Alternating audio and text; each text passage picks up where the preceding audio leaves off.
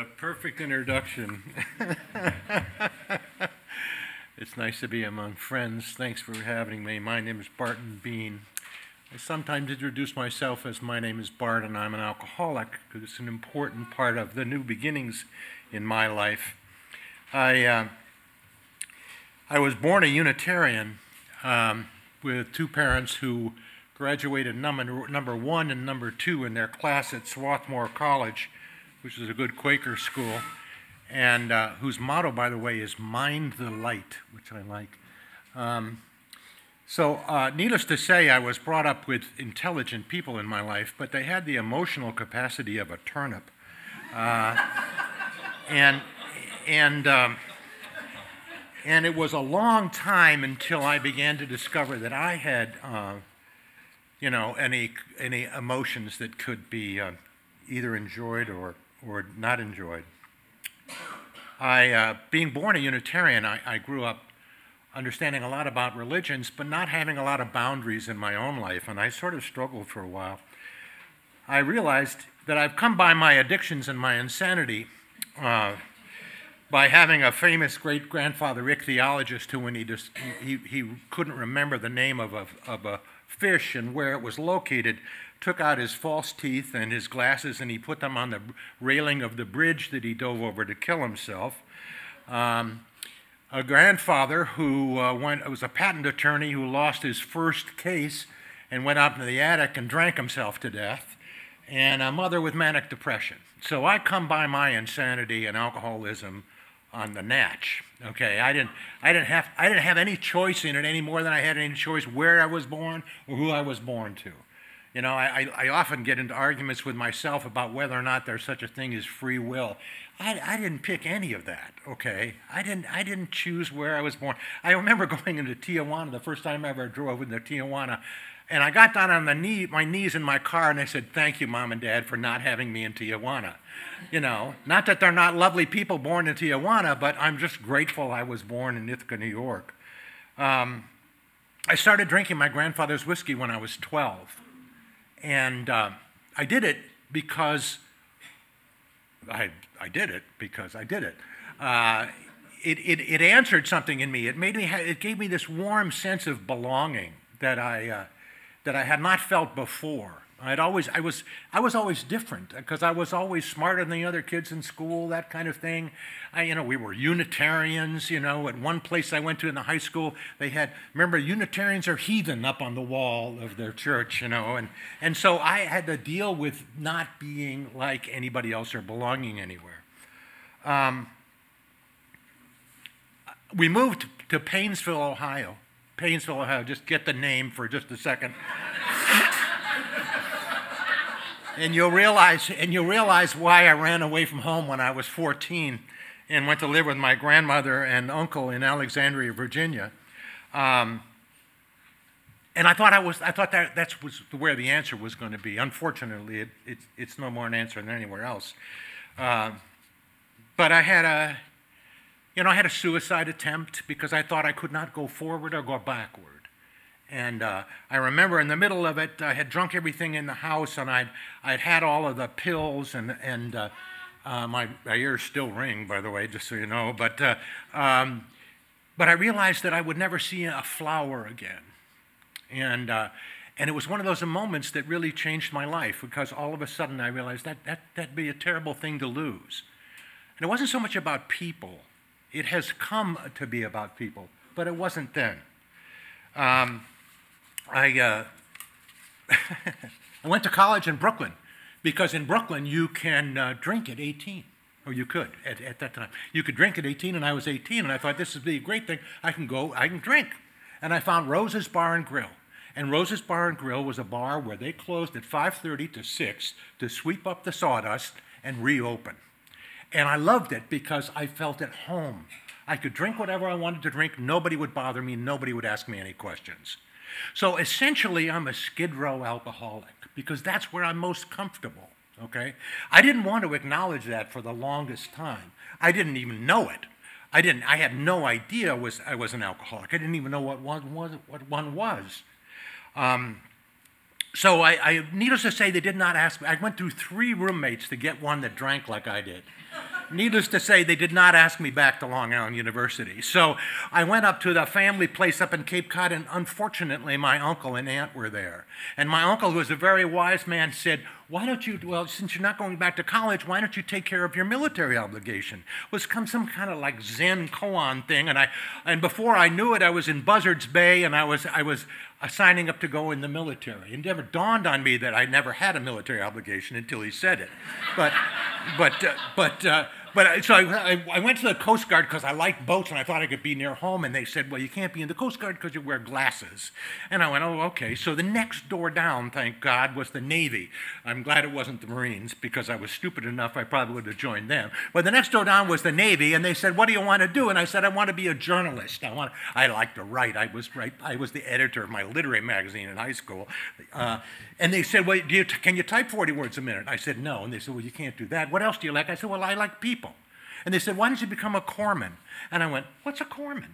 And they said, well, it's like a medic, only it's in the Navy. I said, okay, that sounds good. Let's do that.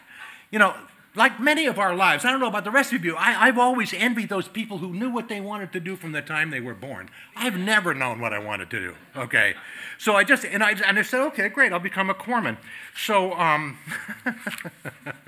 as a result of that, I was in the hospital at Great Lakes during training, and I saw somebody with a green uniform that had green pajamas on and green shoes, you know, sneakers. And I went, I hate uniforms. So I went, I'm a Unitarian, of course I'd hate uniforms.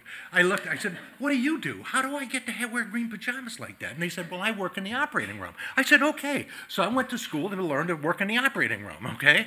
And I'm in Bethesda, Maryland, and I'm learning how to be I'm drinking from, I don't know, whenever I got off work till 2 o'clock in the morning, getting back up at 6:30. I could do that then. I can hardly get downstairs now. But what happened was that when they asked me where I wanted to go after the school, I said Japan. So they sent me to to Bainbridge, Maryland, where they will start the enema in this country. Okay, so I was in Bainbridge, Maryland, and Vietnam came along, and I said, I think I better volunteer. I wanted some action. I wanted to get out of the country. I wanted to do something. And I thought, well, I had a plan, and my plan was very simple. I knew John Wayne. I knew we were Americans. I knew that they were, excuse the expression, the term at the time was gooks, okay? So I had no perception of what was going on. So I signed up. I said, I'll go to Vietnam. So in 1965, I went to Vietnam. I went through Camp Pendleton first on my way to Vietnam, where I learned how to carry a 50-pound pack on the back of my thing and run over mountains. It was horrible. So I'm getting ready to go to Vietnam. I get there, and I'm working in a hospital, and the night before our hospital was supposed to be open, the Viet Cong come and blow up the laboratory operating room and x-ray department, and they ran across the street and blew up 21 helicopters, and all of a sudden I went, I'll be lucky to get out of here alive, right? Well, what happened was that happens so often. I am dragged into compassion and into the new beginnings that compassion brings if I am willing, if I'm available, if I'm open to that, if I'm present for it. So I wound up working in a Vietnamese hospital, the surgical hospital for the city and county of Da Nang. And I got to tell you, of the 7 guys that went with me, the 6 other guys that went with me, 4 of us didn't eat for a week, and the other 3 threw up immediately. I mean, it was, when I realized, first of all, because I spoke a little French, I realized that everybody there had been at war for 30 years. And that hit me with such intensity. I went, oh my God, how could they? Everybody had lost a family member. And I realized I had never heard of that happening. I'm from Painesville, Ohio, for Christ's sakes. My world is very insular and small, and all of a sudden you're telling me that you've been at war for 30 years. So my heart just began to open up in ways that it never would have happened otherwise. I'm so grateful I went to Vietnam because my heart is bigger as a result of it, okay? Unbeknown, I didn't choose it, but it happened that way. So after one of the things that happened there as a result, and I think I know why, but it's kind of weird, After 8 months, I'm getting orders, and everybody else is not getting orders, and they leave at 13 months, and I'm all by myself. They all take off on a bus, and I'm there for another 6 months, 8 months, whatever it was. And I started getting this attitude, and all of a sudden, I'm getting ready to, in the middle of the night, and I'm in my green uniform with my sneakers on, and there's a medevac that has to go out, and I've got about 3 months left in the Navy, and I got on this helicopter, and I go to get gas, and it's pitch dark, and there's no place in the world as dark as Vietnam. Oh, that's it. Thank you very much. No. One more minute. Okay. So what happened was another moment that changed my life where I had compassion, and as a result of that, a new beginning. I saw how other people had to live their life every day in this war, and I was just one of them. It was an interesting experience, but I didn't realize I was going to talk this long. For me, new beginnings are based on the fact that I'm present wherever I'm going. What I look for in this new year is the opportunity to be compassionate, and as a result of that, have my life change because I'm present and available. To me, that's the most important thing I can bring to that. Sorry to take so long. Thanks for letting me share.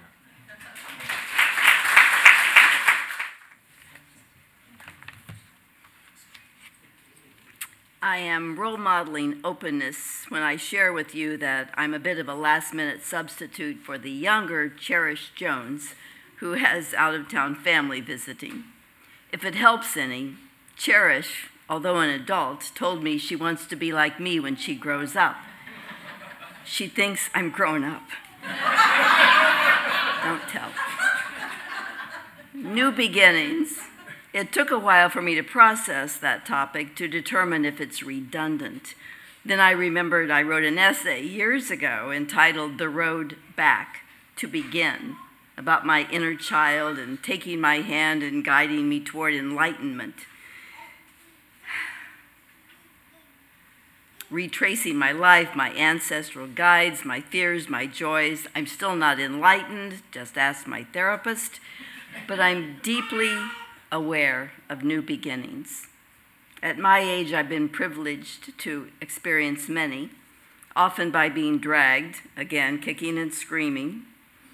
Chinese philosopher Lao Tzu wrote that new beginnings often are disguised as painful endings. I see them sometimes as tiny incremental shifts in perspective, other times seismic and profound adjustments, transcending transformations. New beginnings, the priceless moment of exuberance and relief when my Navy lieutenant husband returned from Vietnam.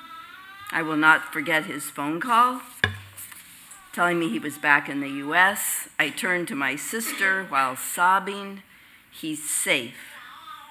We had a new journey.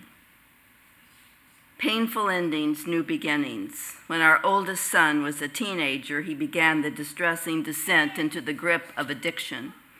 And like him, I often yearned for oblivion, not to feel, not to visit him in jail on Christmas Day, not to codependently and desperately try to fix him, to fix me, to fix us, not to watch him suffer, not to experience our broken family, the many rehabs, and yet, out of that dawned a new beginning. His beautiful, difficult, courageous recovery.